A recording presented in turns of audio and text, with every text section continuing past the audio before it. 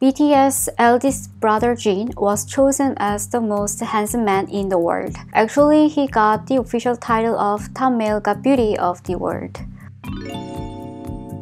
According to Nick Paxson, an Irish healthcare researcher's scientific research, can modern people copy the face of God, the crystal of beauty? As a result of the research, BTS Jin was announced as the world's most handsome male. Nick Paxson's work is based on scientific neural network algorithm. Quote him, "The neural network algorithm proves that the most accurate face recognition possible extracts the unique features of each face and stores them in a database. The system can then compare the features of each face." Basically, he compares the faces of 648 celebrities around the world to the statue of Zeus in Greece. The results shows that BTS Jin is physically the most similar.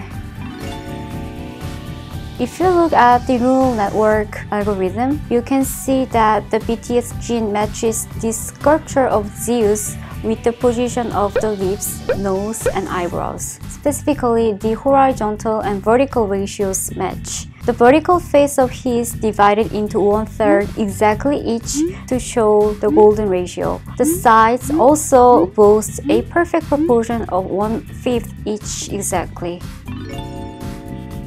Actually, this is not the first time BTS Jin has done a study that shows how handsome they are. In 2020, BTS Jin was named the world's perfect male face, and 2019, Sestolik, a Czech doll company, was named Jin as the best sculpture handsome man. In 2018, an orthopedic surgeon analyzed the face of 269 Asian men and found that Jin's face matched the golden ratio. Because of the golden ratio of his face, he is the best looking Asian man. The reason why BTS became so popular worldwide is clear. I think the good looks of the members contribute to this. It is really cool to see the picture released recently from Big Hit Entertainment.